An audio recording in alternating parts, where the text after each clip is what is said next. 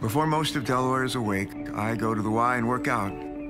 Then I drive to the train station and head to work in Washington. I read the news, prepare for the day, talk with some people about what's going on in their lives. I'm constantly reminded who I'm fighting for.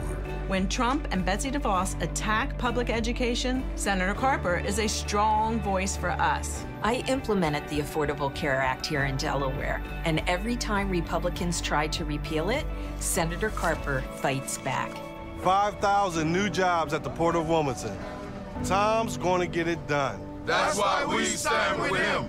I get my energy from connecting with the people I serve. Be safe today. I'll see you every day. Yeah. 482,000 miles on the Chrysler minivan. You can't represent Delaware unless you build real connections with people from all walks of life and listen to their stories. Service is not about making headlines. It's about dedicating your life to the job. True leadership is building bridges, not walls.